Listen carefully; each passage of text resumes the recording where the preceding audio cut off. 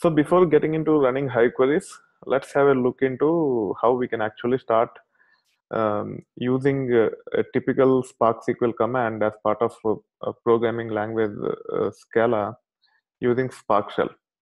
You can launch the Spark Shell the way we have done earlier. I just say master yarn and const spark UI.port. You can add as many control arguments as you want. It doesn't change. If you just want to use Spark context as part of the certification, just run this command. Okay, and then as you have already seen, SC is the Spark context and SQL context is nothing but Hive context, which is created using this Spark context. Okay, so if you want to run any SQL query, you can use SQL context. So we have seen many queries earlier, like creating the database, using the database, creating the tables, so on and so forth, right? So now, if you want to do the same stuff in Spark Shell instead of Spark SQL, what you can do is you can use SQL context dot.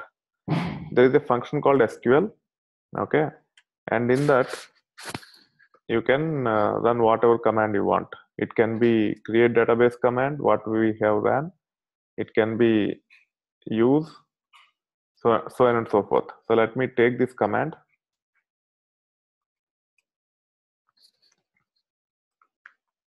And hit enter. So now the SQL context is connected to Hive database called retaildb.txt. Okay, and if you want to list the tables, you just say show tables. The same Hive query which we have ran to list the tables.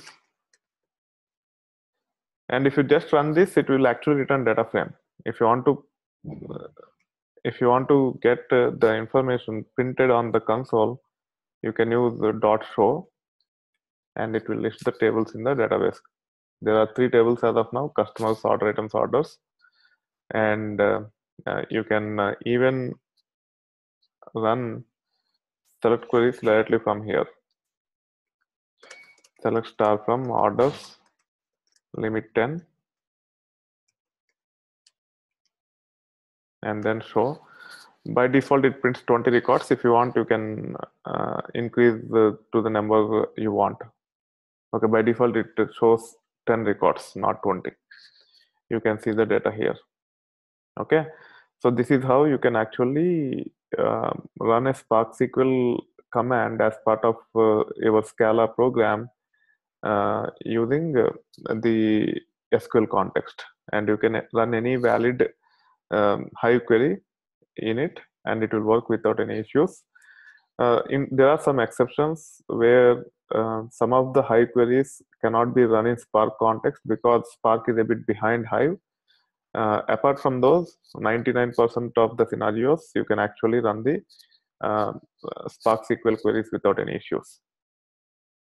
So now we will actually go back to the Hive and look into these things, which are nothing but building blocks to write very effective Hive queries.